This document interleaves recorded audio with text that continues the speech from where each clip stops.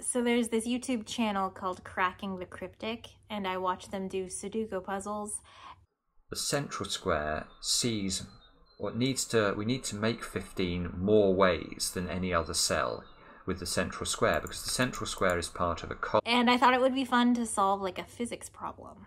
I'm gonna do a problem from this book, Princeton Problems in Physics.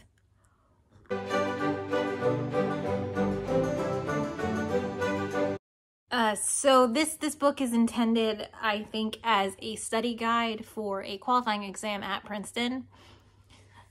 If you go to grad school, you have to qualify before you become a PhD candidate. So at some schools, that's taking a bunch of courses and doing like a mini thesis presentation. Sometimes it's doing like 4 exams on different topics. I assume Princeton Physics has the 4 exams in different topics, at least in 1991 when this book was written, because that's how this book is set up. This book is intended to be solved by anyone with like a bachelor's degree amount of knowledge in physics.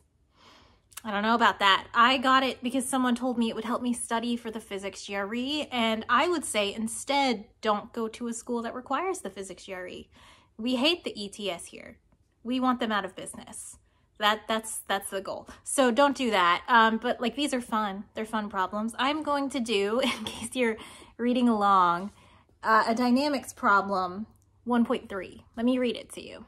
The science fiction writer R.A. Heinlen describes a skyhook satellite that consists of a long rope placed in orbit at the equator, aligned along a radius from the center of the Earth, and moving so that the rope appears suspended in space above a fixed point on the equator, figure 1.2.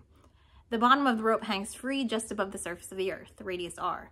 Assuming that the rope has uniform mass per unit length and that the rope is strong enough to resist breaking, find the length of the rope. Okay.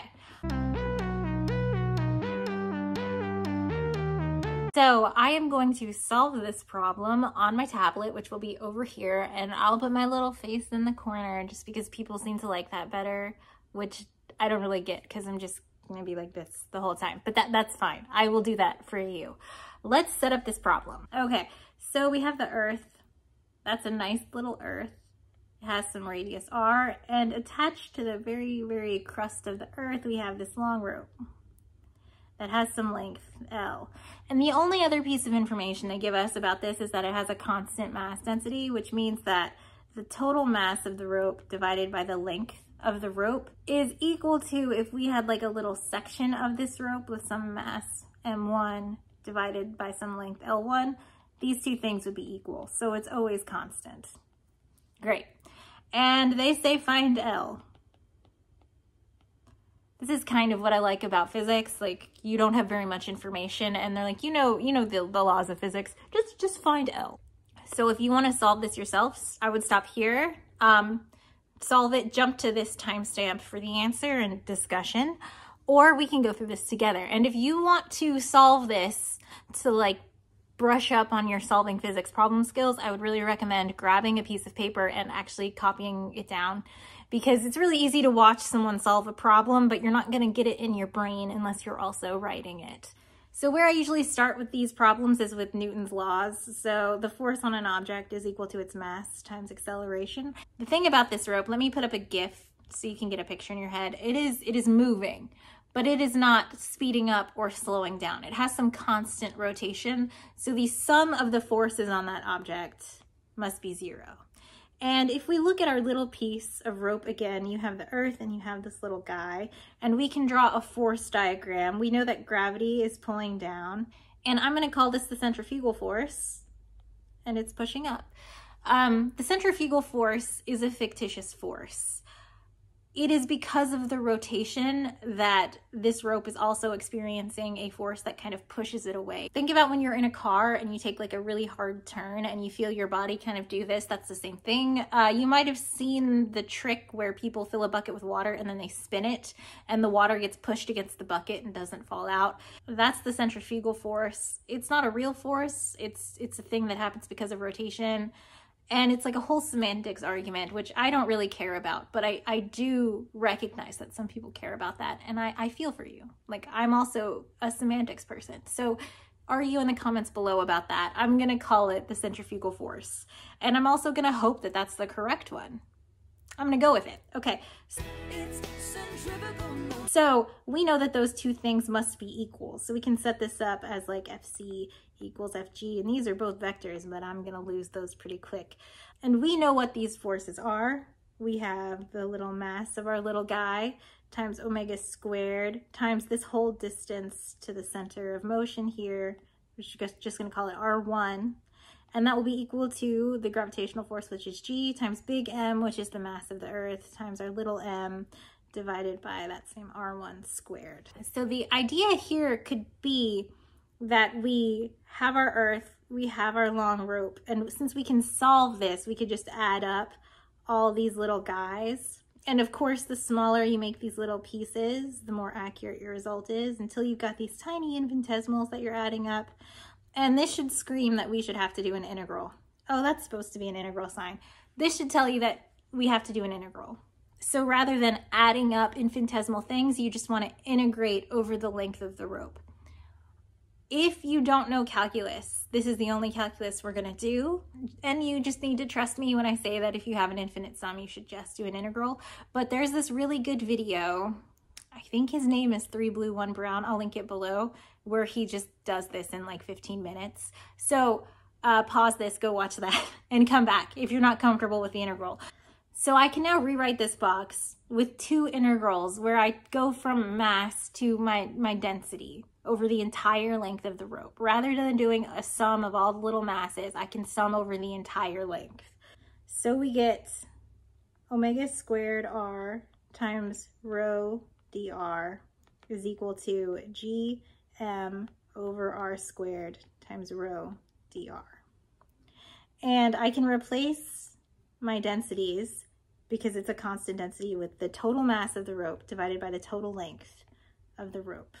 And I can pull out all my constants and rewrite this, and we get m omega squared over L times the integral of r dr is equal to gmm over L times the integral of 1 on r squared dr.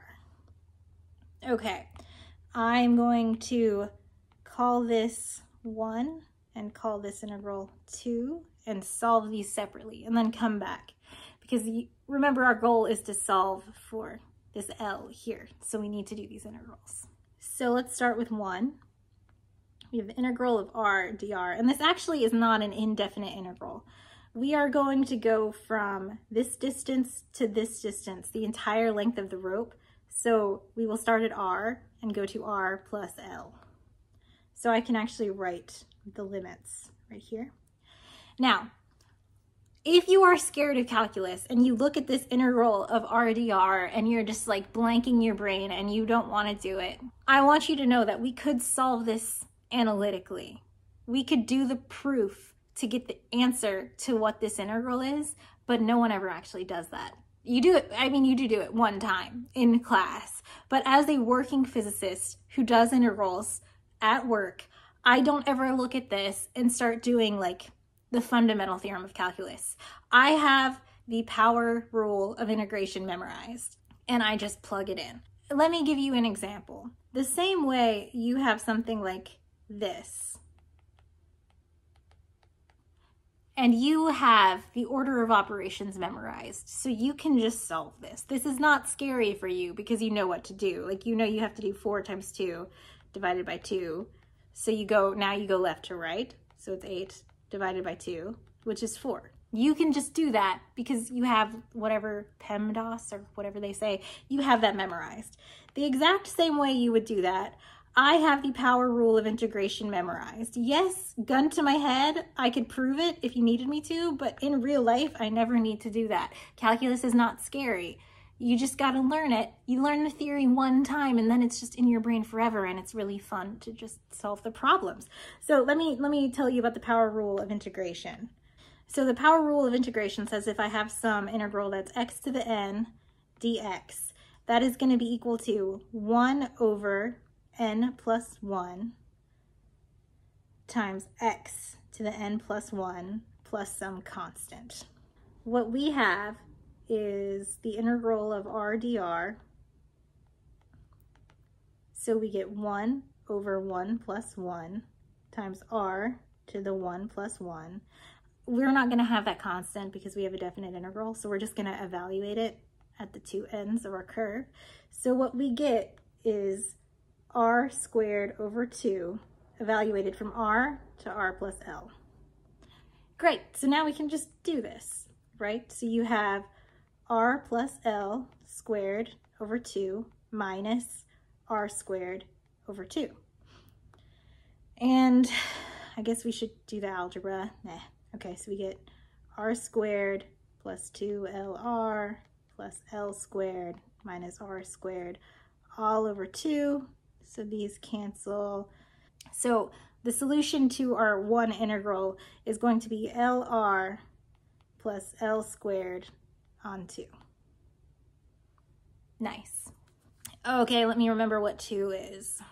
1 on r squared dr. Okay, so now we can solve 2, where we have the integral of r to r plus L. I'm just going to rewrite that as r to the minus 2 dr. And oh my gosh, we can use our power rule again. Ooh, I'm going to highlight something really quick here. Hang on. So this only works if n is not equal to minus 1. So just keep that in mind. Okay, but luckily our Rn here is equal to minus 2, so we can use the power rule to solve this problem, where we will get 1 on minus 2 plus 1 times r to the minus 2 plus 1, and we will evaluate that from r to r plus L. Great, so we get minus 1 on r plus L minus 1 on r. So this becomes a plus, and now we have to find the common denominator. So we get minus r over r times r plus L plus r plus L over r times r plus L. So these r's cancel, and so our number 2 integral is equal to L over r times r plus L. Great. So we can plug both of those back into our equation here. So we have m omega squared on L times 1, which was LR plus L squared on 2, and that's equal to G big M little m over L times L on R.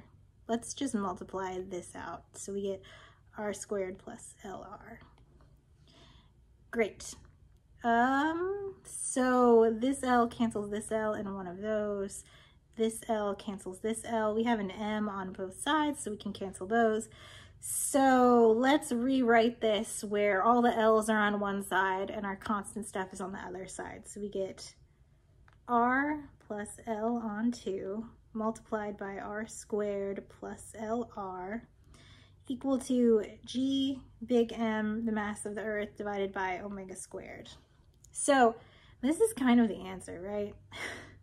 Like, we know G is a gravitational constant. We know the mass of the Earth. We know that omega is equal to 2 pi, 1 rotation over 24 hours to the minus 1. So we know R is our Earth. We could just solve for L. If I was giving this as a test problem and you got this far, it's fine, right? You solved it. Hooray.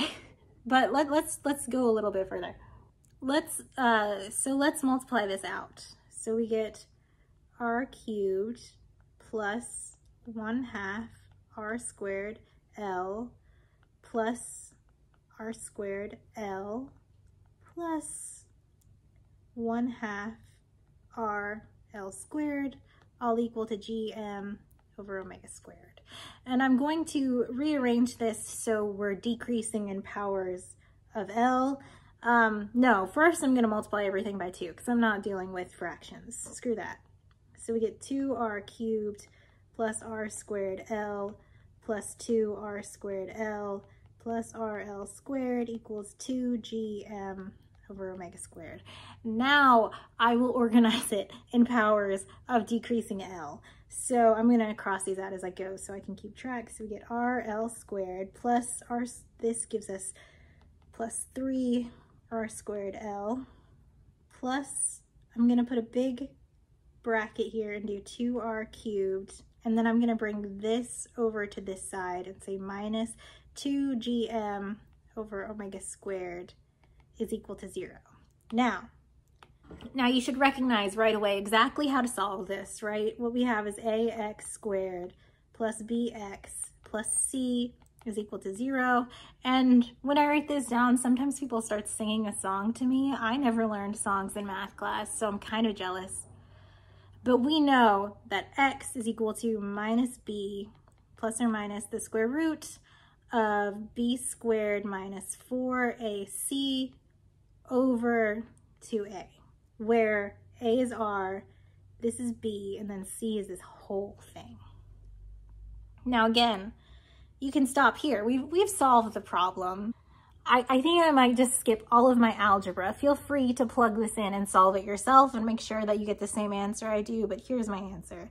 L is equal to minus 3/2 r plus the square root of 1/4 r squared plus 2 times gm over r squared times r over omega squared. It's still under the square root. Great. Now, I wrote this way because we know that gm over r squared for Earth is 9.8 meters per second squared, and we know that the radius of the Earth is 6.4 times 10 to the 6 meters. We know that omega is, as I said before, 2 pi, 1 full rotation in a day, 24 hours minus 1, and that is equal to 7.3 times 10 to the minus 5 seconds to the minus 1, because you need everything to be in meters and seconds. And when you all plug this in, you get 1.5 times 10 to the 8 meters. Great. That's it. That's the answer. That is L. So we did it. Just for comparison, the distance to the moon is 3.95 times 10 to the 8 meters. So this skyhook thing has to be a little less than halfway to the moon. We did it.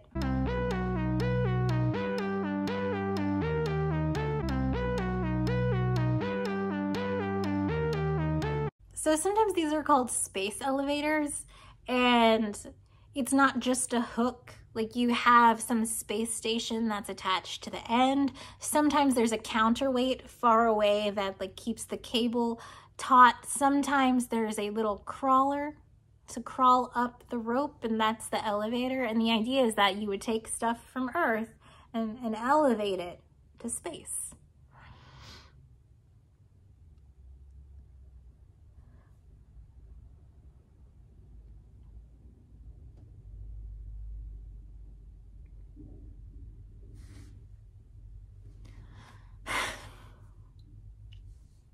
Great.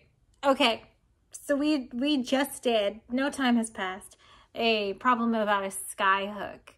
Usually, though, these things have stations attached to the end, and maybe further out they have like a massive object as like a counterweight, and you could attach a cable car or something to the cable and move things up to space. Like, it's a space elevator. You could take things and move them up.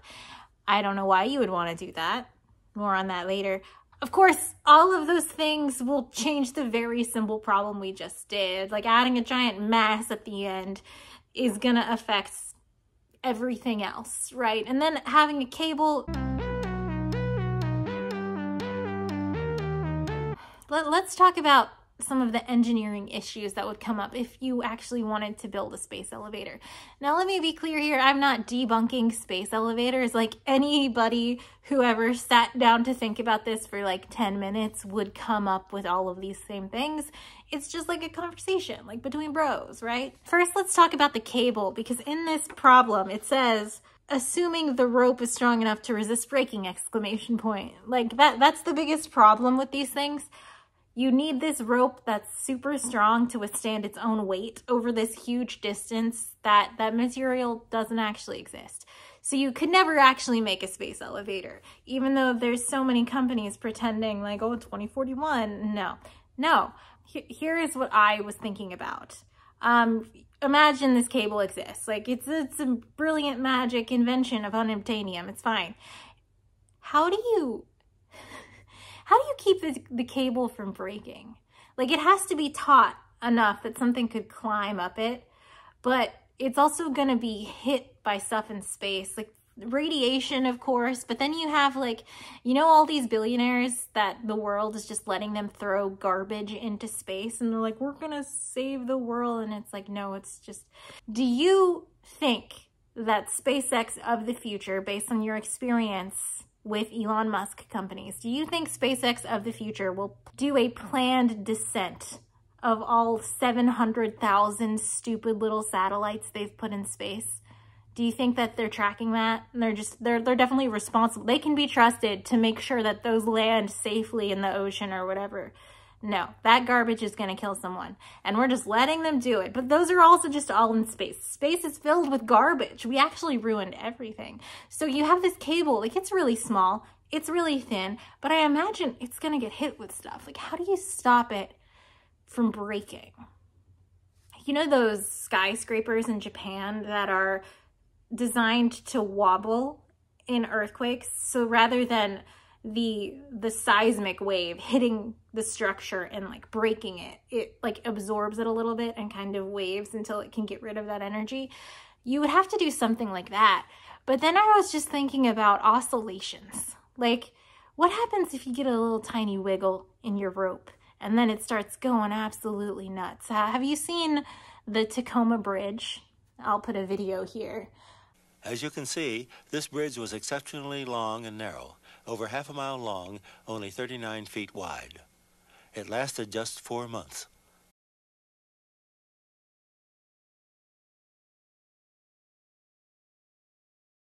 Like, what if you're on the space elevator and it just starts, how do you prevent that? Over what distance?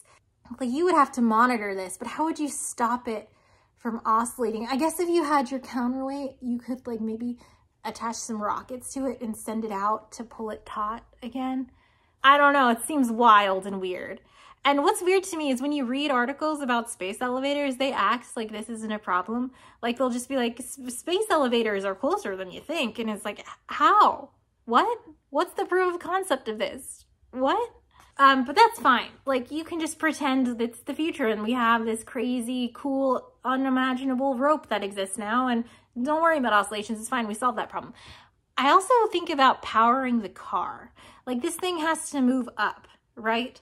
And it's probably going to have like some sort of gear that like climbs and climbs and climbs, but you have to power that. Like, elevators are not magic. You have to take that mass and move it upward. Like, you have to pay gravity. You can't not pay gravity. So if you have your elevator and it's climbing to outer space, like, yeah, gravity becomes less important as you go up, but you still have to move it up. You have to do something.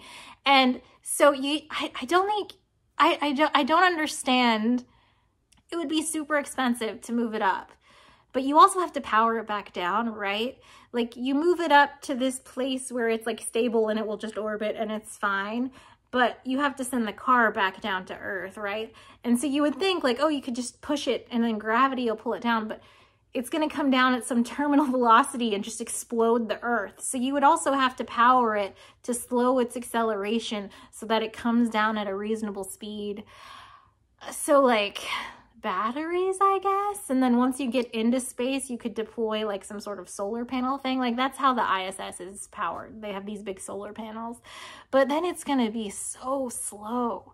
Like, we're talking 20 days to get from Earth to wherever this is. And that's just so long.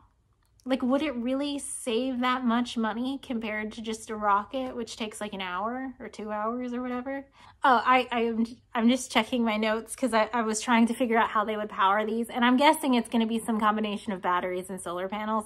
But I wrote down magnets, LOL, just because magnets are really heavy. Like, no.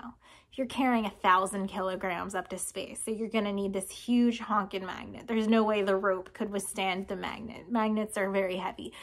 And then I landed on rockets. Like, you attach a rocket to your elevator and you move it up the cable. And then you come back down and you have the rockets to like slow the descent so that you come down at a normal speed. But then it's just rockets again. So how are you powering it? I don't understand. Like, of course they just mean like, oh, it'll just take 20 days or 10 days. but I just don't understand how that's better. You read these articles about space elevators and they're written as if it's a factual thing that's happening and not a science fiction thing. And so they're like, these elevators, they're going to be more reliable and better than rockets. And I'm just like, we're pretty good with rockets. I don't know. Like, yeah, on Earth, I would rather take an elevator than use a jetpack to get to the 3rd floor.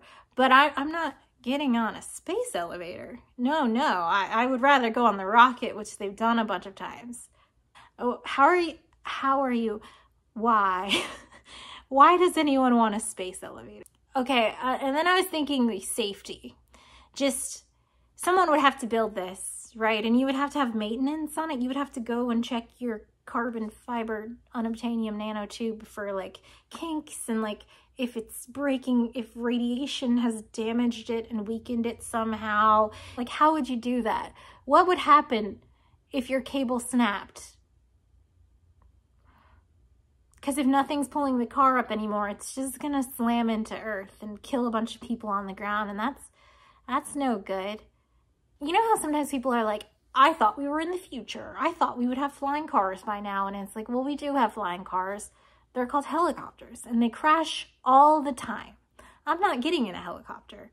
I mean, I guess if it was like an emergency fly out situation and it wasn't my choice, I would probably get in a helicopter.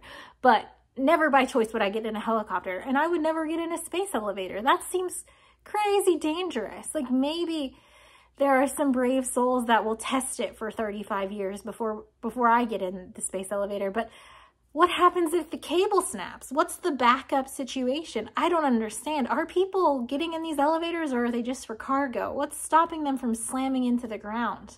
I was shocked to learn that people are super into space elevators. Spoilers, I have already recorded this video. I recorded it like 3 weeks ago, and then I was editing it and I realized that I was talking about these like they don't actually exist and why would anyone ever want them. And then I was reading, just checking my facts, you know, and a lot of people want a space elevator, and they're talking about it like it's a near future thing, which is absolutely ridiculous but also hilarious. But why? Like, all pie in the sky engineering is very fun, but like engineering is real shit. Engineering is like safety and regulations and test after test after test. Are you getting on a space elevator? That seems crazy to me. You know, speaking of structural failures, have you guys heard of the Hyatt disaster? It's like the greatest structural failure, loss of human life outside 9/11 and like some factory fire a long time ago. And these people are on like a human path, like a walkway, a bridge, and they're just like dancing and jumping and having a party, and 3 floors of concrete just fell and crushed hundreds of people, and like 100 people died. And this is what engineers think about. You know, engineers are dealing with human life, and engineers understand that humans are not just bags of meat that you can shove into a concrete elevator attached to a wire that doesn't exist and just accelerate them to terminal velocity, like as if their body won't liquefy. When people talk about this, I feel like they're talking to scientists instead of engineers, and scientists are like, yeah, maybe this could happen. I just did the equation. And it's just like, we got to get the engineers in here. I don't think any of these articles about how close it actually is to get a space elevator have any input from actual engineers, because engineering is real shit, you know. By the way, should I turn this channel into a structural failure channel? Would that be interesting? I'm just kidding. I bet that already exists. Link your favorite structural failure channel below. Link to their Hyatt disaster video, because I want to watch that. So the spoiler from before is that I'm going to say something very vulnerable. It's fine. I don't understand why anyone wants a space elevator. I don't. Why? I was very flippant in the previous version of this video. So now instead I would like to pose it as a question. If you're super into space elevators, why? Why is that? I can think of a few reasons, but none of them make sense. The first is that people are picturing like a Star Trek scenario. Like, of course we need a space elevator because we are going to build an intergenerational interstellar ship, and it has to be huge, and you can't build that on the planet. You have to build it in space. So we need to bring the materials up. And it's like, okay, but we don't live in Star Trek. We're not even close to interstellar travel. It took like 45 years for that little tiny probe to leave the solar system. Like, we're not anywhere near interstellar travel. There's no need to build the Star Trek ship. That we don't live in that reality. The space elevator, to achieve that goal, it seems like instead we should work on, I don't know, galactic navigation. We don't even know how to do that. We can't send a probe to another star system and slingshot it off our space elevator. We don't know how to navigate to that. And we certainly don't know how to navigate it back to get the data back. We don't know where the Earth will be in 400 years. It's a chaotic dynamic problem. I don't know. Maybe 400 years is too small of a time. Let's change it. We don't know where the Earth will be in like 8,000 years. We can't do that math. It's nonlinear dynamics. We cannot accurately predict where other stars will be in the time it would take for us to get to them. So we're not in Star Trek. We don't need a space elevator. And then there's like the science reason, right? Like you build the telescope or whatever in space and you can shoot it farther because it's higher up and you don't have to worry about aerodynamics or anything. But like, I mean, we just did the JWST thing with rockets. Like, we're pretty good at that. Do we really want to invest $17 billion conservatively into a space elevator in order to just do the thing we can already do with rockets that we're pretty good at? Like, I don't think the cost would ever justify the success in getting the rocket to wherever. Although, if you're going to believe these articles, it'll only cost $4 billion and we'll do it by 2032. And it's going to say it's $500 per kilogram. Okay. But the next thing I was thinking is like billionaire tourism. Just like, you remember like the Titan thing? Just the same thing, but in space. Except now they will hurt actual people when the elevator collapses down onto the island people that live on the island that the billionaire stole to build the stupid thing. But my last reason, in my opinion, is the most realistic reason. And also, I am going to admit that my brain has been rotted by like the evils of capitalism. So every time someone suggests a future thing, my brain immediately goes to like, oh, this is terrible. This is terrible. Let me give you an example. Our fridge broke, and that sucks because you got to go buy a fridge and it costs like $2,000. And we're looking at the fridges and they're like, this is a $2,000 fridge. And then they're like, but this one is only $1,600 and it's got a camera inside and it connects to an app on your phone. And if you're at the grocery store and you're a psycho, you can check your phone Bluetooth fridge for the milk to see if the milk is there. And it's cheaper because, you know, you're the product now. Now they're just going to steal your data and track you on your phone and sell that data. And you're doing that to just have a $400 savings on a fridge. But my brain immediately goes to like, okay, that's what it is now. Like, what a helpful tool. To like 2 years from now, the app costs $19 a month. And then 4 years from now, you cannot open your fridge. Like, it is locked unless you connect it to your phone and the app has an active subscription.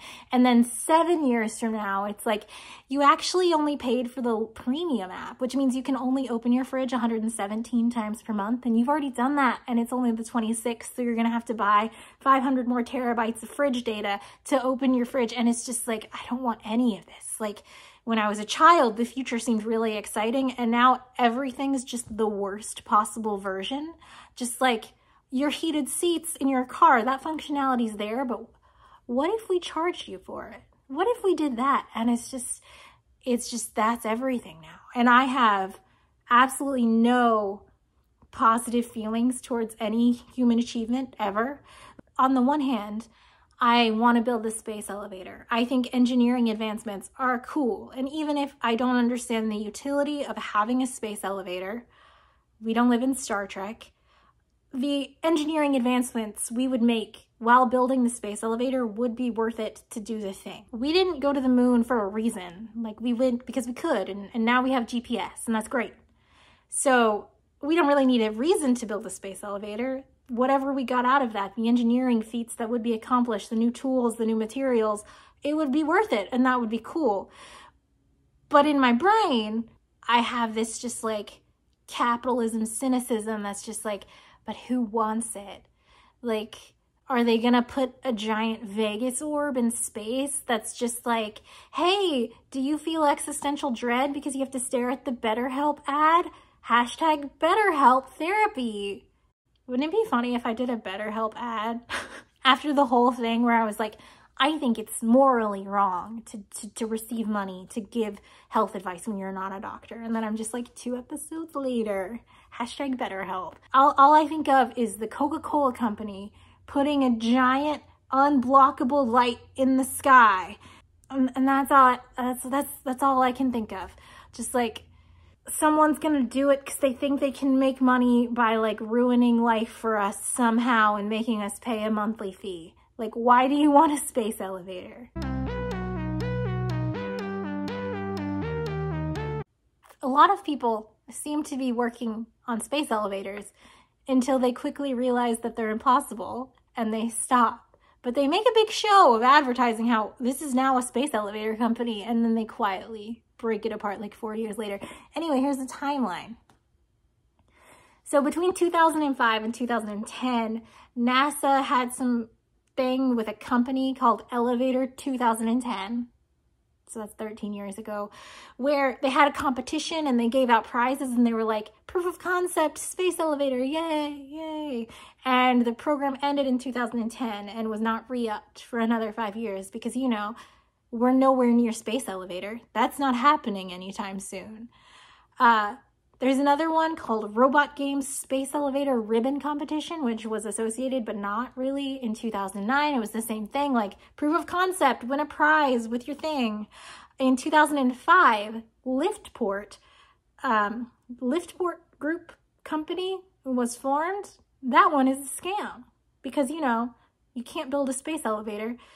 So we do the scam. Okay, anatomy of a scam. Liftport Group. Okay, so 2003 the company's founded. 2004 they do a demonstration at MIT where a lifter is climbing a ribbon outside. It climbs 90 meters and it's like a windy day and everyone's like, oh my God, space elevator. April 2005, they say they're gonna build a carbon nanotube factory in New Jersey because like they're definitely building a space elevator. The factory was never built. September 2005, they're building a tether. And now the climber can climb 1,000 feet. Wait, what's 90 meters versus 1,000 feet? January of 2006, it climbs a mile. They put a little thing in the air that's supported by balloons and they attach the tether and the thing climbs all the way to the top, a mile. Oh my God, that's definitely, you're getting there. 2007, the company is penalized for illegally selling shares. 2010, the company agrees to cease and desist certain activities in the state of Washington because of the whole scam thing. Don't worry, they're coming back. 2011, we're gonna build a lunar space elevator. This is another thing people say, by the way. I'm like, it's impossible to build a space elevator, obviously. And then on the internet, there are people like, well, we don't have the technology now, but, you know, the moon, Mars, they're smaller. Oh, go back to our equation. You see, you have the mass of the body it's on and like the radius of that planet. All of that's related to how the density of your cable, right? So if you think about Mars and the Earth, they're much smaller, they're much less massive, they have a much smaller radius. So the strength of your cable is greatly reduced if you build it somewhere else. So people are like, well, we'll just build the space elevator on the moon. And again, I'm like, why? Why? Are you gonna harvest helium-3 from the moon? I mean, probably. But like, no. Yes, it would be easier to build a space elevator on the moon. Getting people to the moon, getting them to live on the moon while they build the base, how is it powered? What is it doing? How are you getting the helium from the space? Like, like you're just like saying over and over, oh, it'd be easier if the planet was smaller, but like... Grandmother had wheels, she would have been a bike. Anyway, the scam company that was like, seemed to be just a money laundering scam came back out and they're like, no, in 2011, we're moon lander, lunar elevator land. So in 2012, they make a Kickstarter and they ask for $8,000 and just $8,000 is not enough money to do anything. And if that's the Kickstarter, like they raised $100,000 because people are interested in space elevators. I don't get it. I'm not trying to shit on it. Please explain why you want a space elevator in the comments below. And then you hear nothing. You hear nothing. This Kickstarter is still like slightly active. Like you see people responding like a year ago, just like, I haven't heard anything. Where's my t-shirt? Anyway, this is kind of my whole thing with the space elevators. Like scientists are like, oh, a spherical cow problem. We could do a space elevator. And engineers are like, no, what? Even in this liftport company, they had engineers who were like making improvements. And then they all realize like, oh, this is never going to happen. All the engineers leave and you just have the scammers left over. This whole space elevator space is like people who want to live in Star Trek being scammed by scammers.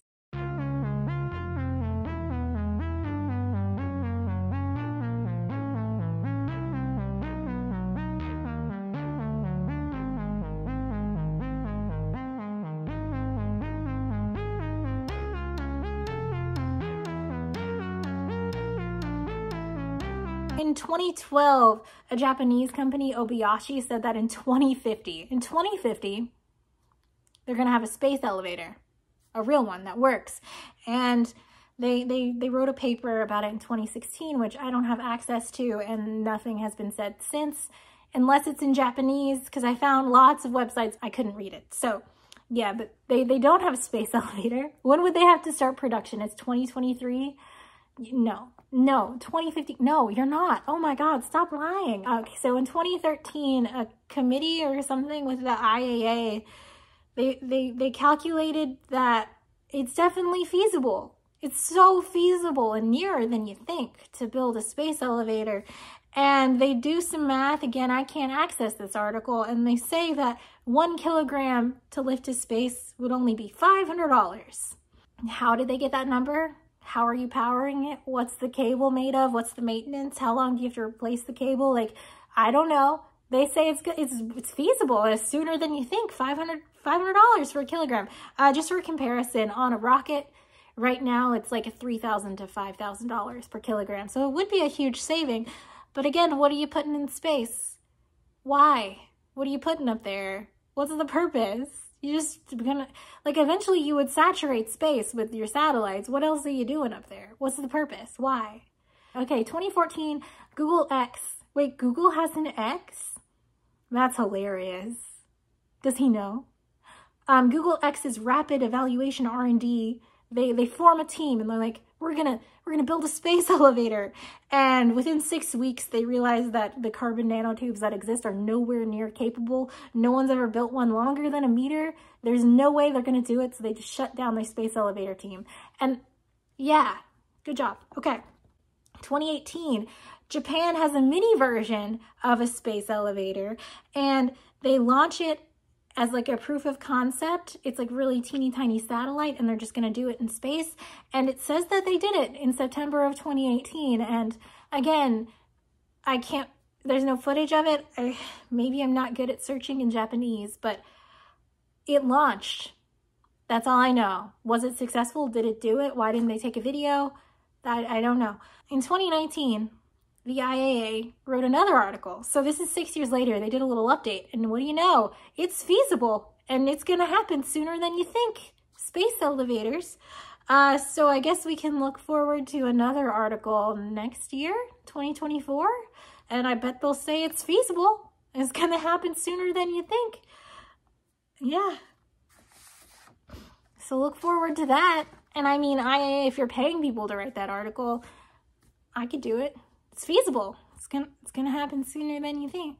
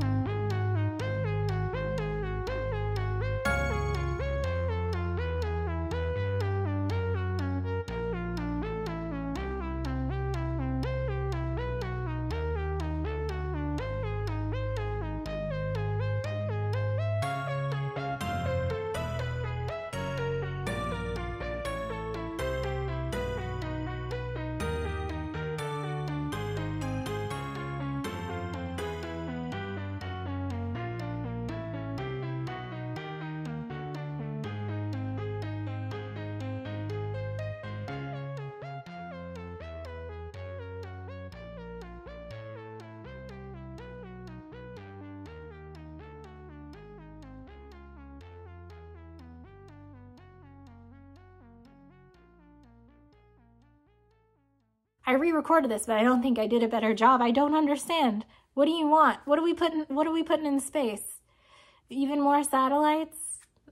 Block the stars? God forbid anybody wants to do astronomy anymore. It's gonna be billboards in space, you guys. It's just gonna be billboards in space. I don't want to have to look at that.